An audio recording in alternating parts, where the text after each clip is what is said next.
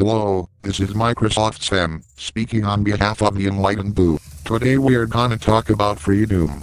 For those of you who don't know what FreeDooM is a free fan-made remake of the classic FPS game called Doom. That wasn't so hard to figure out, was it?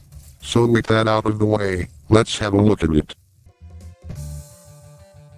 Wow, this looks pretty cool. Wait a minute. Who the fuck is this retard?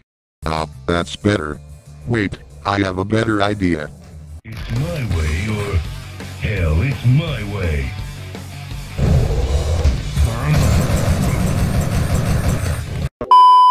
Alright, FreeDooM is actually lots of fun. The level design is great, and each level has cleverly hidden secrets, and most importantly, tons of enemies to rip and tear. Even the music is really good. The FreeDooM soundtrack is entirely original, but that's not to say that it drew inspiration from pre-existing music, as was the case with the original Doom soundtrack. In fact, it seems to draw inspiration mostly from the original Doom soundtrack. For example, the tune of E3M7 from FreeDooM Phase 1 sounds similar to the tune of Map 7 from Doom 2. Listen.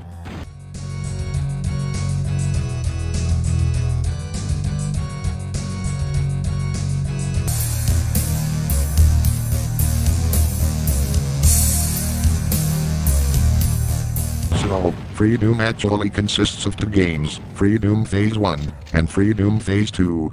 As you probably guessed, FreeDooM Phase 1 corresponds with the Ultimate Doom, and Phase 2 corresponds with Doom 2.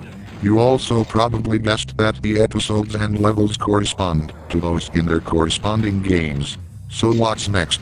All the weapons and monsters correspond to those in Ultimate Doom and Doom 2. So yeah, you get a chainsaw.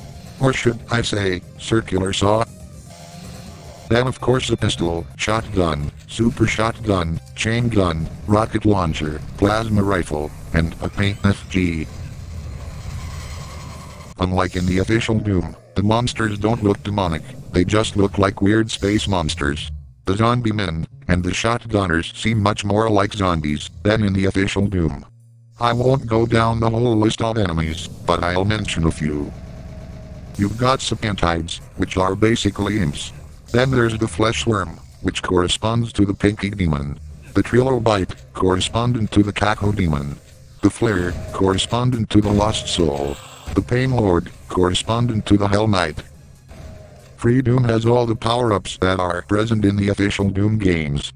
However, they look entirely different. If you're new to FreeDooM, you won't know what's what. This is actually true for every item in the game. Like the original classic Doom, FreeDooM is packaged in WAD files. There are two separate WAD files, one for Phase 1, the other for Phase 2. Any Doom source port will run the FreeDooM WADs.